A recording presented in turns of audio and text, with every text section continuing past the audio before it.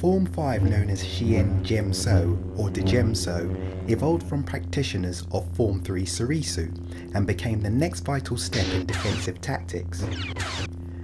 Whereas in Surisu you just blocked blaster fire or bladed weapons, the Shien part brought in a defensive countermeasure so that you wouldn't be limited to just blocking the blaster fire, but could actually send it back to the opponent who fired it or even deflect it at another enemy.